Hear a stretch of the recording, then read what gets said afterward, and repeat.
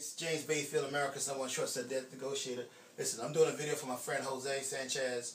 He got some paperwork in a lawsuit. He's currently have a landlord-tenant action in Queens. He also have a civil complaint that's happening in civil court here in Queens as well.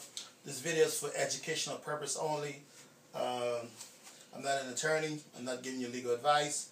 Please be advised, should you need legal services, legal advice, seek an attorney, a licensed professional to assist you with this. This is just education based on my paralegal education and training. So if you're watching this video, take notes, learn. This is supposed to be a quick video, not super detailed, but just to get you to understand how this process works. Even though my friend Jose is currently have a landlord-tenant issue, we're not going to discuss the landlord-tenant issues. We're going to discuss this document right here, which is a civil court complaint where his landlord, I'm not going to name the landlord, for suing him for $17,100. But this whole action started from a dispute in housing court. The landlord is basically saying that he's breached the contract, which means they have a contract for X amount of money, and which I'm assuming started from a lease. I'm gonna write the word lease on the board because that's gonna be the contract, and the cause of action, which stands for COA, cause of action, is really it's going for breach of contract. Breach of contract, and this is for the landlord. For this guy to win his case, he has to prove that they had a valid contract, and there was consideration exchange. They have to meet the elements. We call these the elements for the breach. So what the landlord chose to do is, you know what, take him to housing court. Take them to a civil court so it could get a default judgment, some kind of judgment, so they could do enforcement. Which means enforcement consists of wage garnishment, and other provision by law. All right. You have to look at the CPLR. I don't have a one here at this moment. And to show you, but there's a whole chapter on how to enforce a judgment once it's been awarded.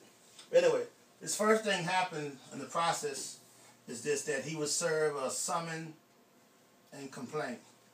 Right? This is called a summons. This is the first place. It's called a summons. It said you're hereby summoned. It's a one-page document. It's called a summons. Right? And the summons. This is the first thing that needs to happen. It basically says you're hereby to appear in civil court in a certain time frame, and this right here was back in March. So this is a long time, right? And this is dated December 3rd. So you just recently received this, and that's what the plaintiff in this case, which I'm not going to name, allege happens. So first you have the first page, which is a summons. All right, the second page is a verified complaint. Complaint. That's why it's called summons and complaint. It's a verified complaint, meaning that the plaintiff has certified this document is true, and they put their name at stake, and they believe it's official, and also the plaintiff is also doing a lawsuit with a law firm, so which means the plaintiff is paying money for this. A law firm, which I would not name, out here in Queens, Astoria, Queens, and to do this case. So this means they're gonna become aggressive, real cocky, real arrogant against this gentleman Jose for this 17 grand, because they want this default because he wants to win his judgment, and he's feeling since this guy doesn't have an attorney, he's gonna have the upper hand. He's not gonna know the law. He's not gonna know his rights. He's not gonna know what's to do or not to do. So he's gonna have an easy victory. I love to hear now. Jose was smart to find himself a paralegal to give some basic education. Again, this is just education, folks. All right, so now you have the summons, right? You have to verify complaint. So we're gonna go through this complaint, and the first the first part, in drafting the complaint, you have the what we call the caption, which is a part of the top of the complaint, which is Civil Court of the City of New York, County of Queens. Then you have the preambles, which is basically the top layer right here. People call it the preamble, and then they talk about party and jurisdiction. Basically, that's the first part. Make sure that they have jurisdiction to discuss this, because since the lawsuit is under $25,000, so it's in the right jurisdiction, civil court. All right. Then you have as for the first cause of action for breach of contract, just like I mentioned before. I even read this paperwork, I know it was about a breach of contract. So this is the allegations they make it. Another word for this paperwork is called pleadings. They call these things pleadings, and that's everything he wants. He has to plead in his document, because if he doesn't plead in his document, and when it's time for trial, and his case can get dismissed. So this is pleading. He got one card for breach of contract, which is a lot of lines here. A lot of lines. You got 17. You got, and for the second cause of action, it's called an unjust enrichment in quantum merit. So this is unjust enrichment. Basically, he's saying that he's making an allegation that that Jose has what you call an unjust enrichment, basically benefited for something. We don't know what it is. So Jose got to know what it is. You got to read to the complaint. So they're making allegations of more than what Jose probably believed. So we're going to read this, find out what it's about. All right. So that's the second cause of action. Then you also have a third cause of action for attorney fees and costs and expense. See, now, attorney fees for costs. If the contract didn't call for the losing party to pay attorney fees, they're never gonna get the money. But they still pleaded anyway. So the attorney's trying to get paid as well. As for a third cause of action for attorney fees and costs, so the attorney wants to get paid. All right, but again, if the contract doesn't provide for attorney fees, it's a waste of time. So it's not gonna happen. It's not gonna happen. And that's it. So they have three causes of actions, and this is the individual verification. This is a document that she verified, saying that this is truth to knowledge. She had first-hand knowledge of this situation that attorney make her sign. I guarantee the client doesn't understand the ramifications of this document she signed. All right. And this right is called a back cover page. The back cover page basically say what it is, summons and complaint, and attorney information. And this is like pursuant to New York Code Regulation 130. This actually is not frivolous. All right. But okay, this is the makeup. This is the makeup. Summons and complaint, verify complaint. Now Jose options are this. He could do two things. He could do one. You could file a motion to dismiss. A motion to dismiss the action for different grounds. We got different grounds like lack of subject jurisdiction, lack of personal jurisdiction, lack of personal jurisdiction, meaning that he wasn't served properly. And talking to Jose earlier, the statute have a CPLR statute, CPLR 308, which define how someone should be served. So to verify that, he needs to get a copy of the affidavit of service that they filed at the court. They filed the service, or what they have to see what to review what we call the method of service. If they didn't follow the statute to a T, which is a strict guideline, it says exactly how to serve someone. He can file a motion to dismiss his action for lack of personal jurisdiction, meaning that they don't have jurisdiction over him. The court doesn't have the power to make a judgment against him. All right, he could do that. Then what that does, that stall the process until that motion is heard. What happened is that nothing can be moved forward, and that's like a stall the process. He wasn't served properly. Now he said that they did mail a copy, but mailing is not. You gotta read every element. You gotta go to this book, CPLR 308. That's the statutes. That's a civil practice rule and law. That's a statute that's with strict guideline that tell you what to do. You could Google this, read it, make sure that's what happens to according to with the affidavit. The affidavit must match this. If it doesn't match appropriately, this case should be dismissed or will be dismissed. But you have to allege this on your papers. If you don't allege this on your paper, then you cannot raise the issue. All right. So everything has to be marked in paper for on the record. So that's that. So that's the first thing you could do. The second thing you could do, you could also make an allegation saying this case lack subject matter jurisdiction. Why is that? Well, he could claim that I don't owe $17,000. I only owe $5,000. So that means now they don't have jurisdiction in civil court, and they need to go to small claim court. So that's not a defense he can raise. So he has a lot of options. He just got to think creatively, and so that would also kick it out of that court. Kick it out of the court. They have to start all over again. Now what happened? Now the lawyer's getting frustrated because he's a professional. He cannot be making those type of mistakes.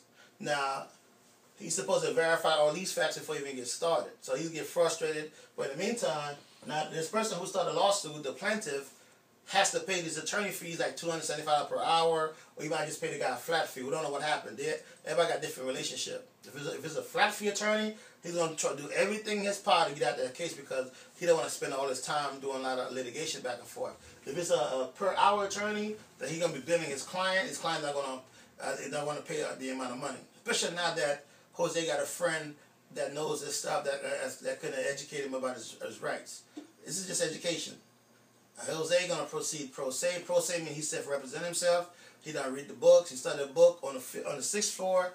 Every courthouse, Supreme Courthouse, is there's law books for you to research any topic you wish to research, and so you can know your rights. Everybody should know their rights. You shouldn't let people just walk on you and take advantage on a technical basis. And people do it all day long. It happens because people don't understand. Anyway, the reason behind this video is because Jose, is the inspiration behind it, and he just happened to catch me on a Saturday when I'm not so busy. This is what I'm informing you of your options. All right. Again, file a motion to dismiss the action for lack of personal jurisdiction, or lack of subject matter jurisdiction, because for civil court it has to be specific amount. And I can't call on the top of my head. I don't know if it's 10,000 or 25,000, but whatever the amount of money you requesting has to be that specific. And also, there's other defenses he has. Now, after making all this motion to dismiss on this ground, let's say that the court ruled against you, what you can do, the next thing you have to do, you have to file an answer. You have to file an answer. You have to file an answer. And your answer, you're gonna have your regular answer. You're gonna deny, admit, all right, or DKI, deny knowledge information. If you're not sure, just write DKI, deny knowledge of information to give you exact information. You can just deny. If I'm reading this complaint, if one part of the complaint is wrong, the whole line is wrong.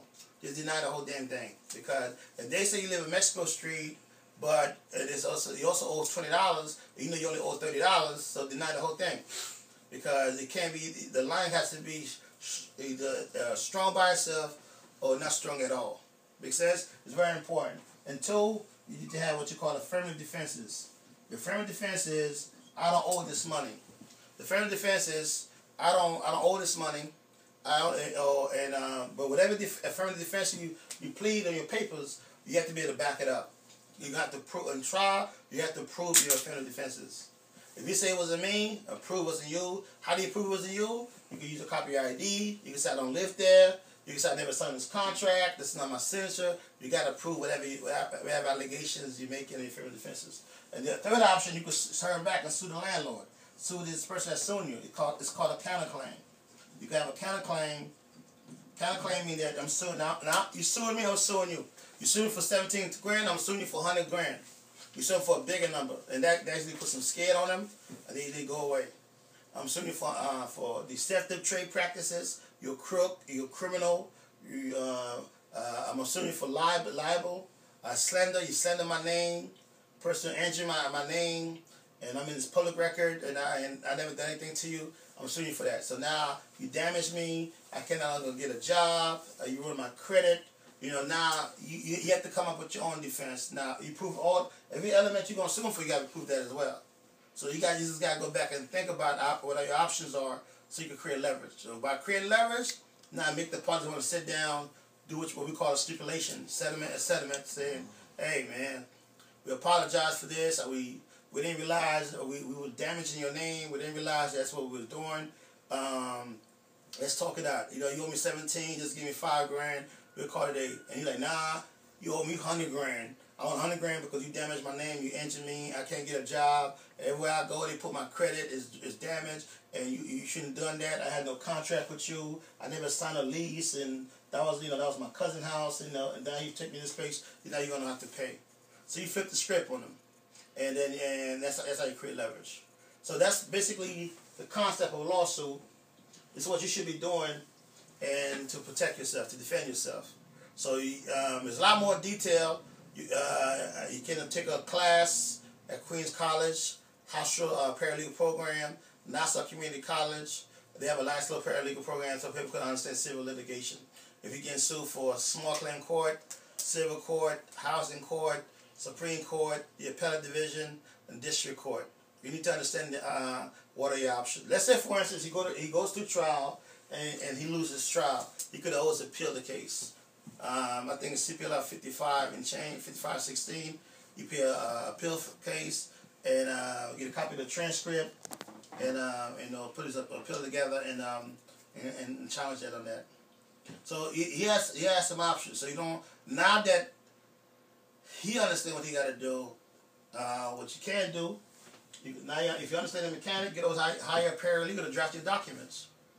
Documents and put it on a record. Always put it on a record. Don't argue orally at court. That's the biggest mistake people can make. Type it up, put it on a record, and so when you do have an appeal, when you go to the appellate court can help you if it's just an oral argument. The appellate court can help you if you quote statutes, you quote law, and the judge ignore the law. Then they'll force the judge to enforce the law. So if let's say CPLR 308, that's law.